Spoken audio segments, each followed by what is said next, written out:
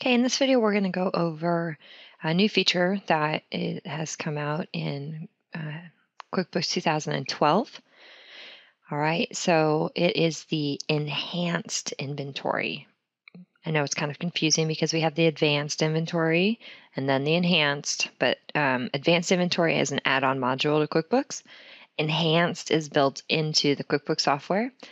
And basically what it does is it actually allows for an item receipt and a bill to be two separate transactions. So currently in prior years of QuickBooks, or if you don't turn on this enhanced feature, what'll happen is, let's say that you have a purchase order for 5 widgets, and then you receive the 5 widgets. Let's go ahead in here and do this. We'll say for 5 cabinet pulls. Okay. And to save and close. So now when I receive the inventory without a bill, or with the bill, it doesn't matter. With the bill, it doesn't create the item receipt at all. So if I do the HUNG and choose this guy, all the information flows through. I'm going to date this that we received it on December 2nd. Okay. And then I'm going to say save and close. Now I'm going to go ahead and enter the bill. And it says, hey, you have this item receipt. Okay, and I'm going to date the bill today. Now, before I save this, let me go into HUNG in here. So you see the item receipt there on 12/2 for $360. Okay, so once I save this, okay, now it's marked that the bill is received. If I go look in here again, that item receipt actually goes away. Okay, because it gets changed from an item receipt into a bill.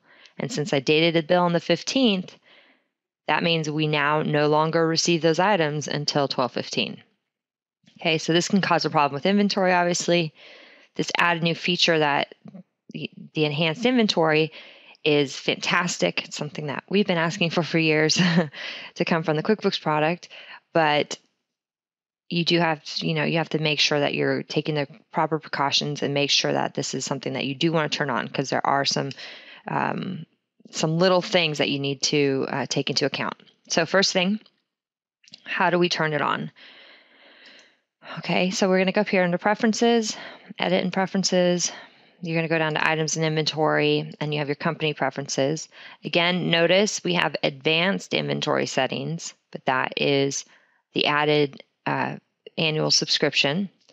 But what we want to do is the Enhanced Inventory Receiving down here, okay? So again, some precautions here. So you cannot turn it off once it's turned on. So once I click this Enable button, it's going to give me that warning. Okay, it will make me do a backup, which is nice. You should always do a backup before doing anything. It could take a long time. Okay, if you are in a QuickBooks file that's pretty large and has a large amount of data, you might want to run it, overnight or something like that, because basically what it's going to do is for every bill that you've ever had in the past, it's going to create an item receipt on the same date of the bill. It's not going to go back and mess with the inventory there. On the same day as the bill, it creates an item receipt. So it's going to now have 2 transactions, and it's got to go back and do that for every bill with inventory on it all the way back. Okay. So it can take a little bit of time. Also, something that you would want to do before turning on the advanced inventory receiving feature, which I just turned on, so you might want to run your profit and loss or your trial balance for years past to see if there are any changes that have happened from doing this, some slight rounding errors, anything like that, because I've seen a couple of notices that can happen. So I'm going to go ahead and say okay. It's going to tell me it's got to close all windows to make this conversion. So it's going to do a backup. Now, before I did this enhanced inventory, I actually printed out the Inventory Valuation Detail Report right here. So let's let that open up. And we'll let both systems go at the same time. Okay, so local backup. I'm going to not verify it for now, but you should usually verify it. I just want to get through so we don't have too much of time spent here. Use this location. Okay, so it's going to back it up. Now I did print out ahead of time a PDF of the Inventory Valuation Detail Report here, okay? And so you can see we have the item receipt of $50 here. We have a bill that's open of $7,200. So what this program is going to do also is when it does the conversions, it's actually any bills that are entered in the system are going to be changed into item receipts, and then you'll have to re-enter the bill at that point. So you're going to see a little bit of movement out of accounts payable that you have to be aware of. So it's good to print out this inventory valuation detail report ahead of time, and I'll show you where we can find that. Okay, so now it says, it's updated my company file. It took me 27 seconds. I love that Intuit tells us that from now on, so we can't complain that it takes too long.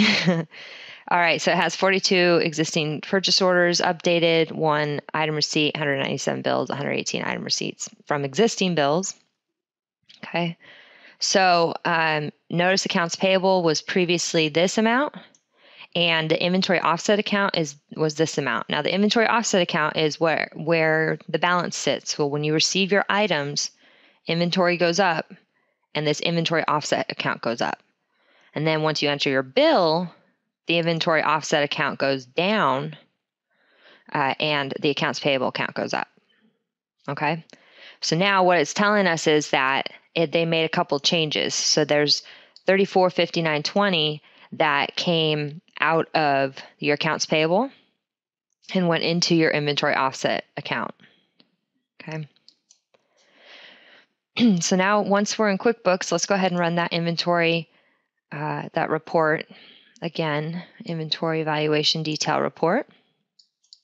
And if I look at it here, notice that that $7,200 is now an item receipt instead of a bill. So that's one of those ones that had a balance in accounts payable, and it got pulled from accounts payable and entered into the inventory offset account.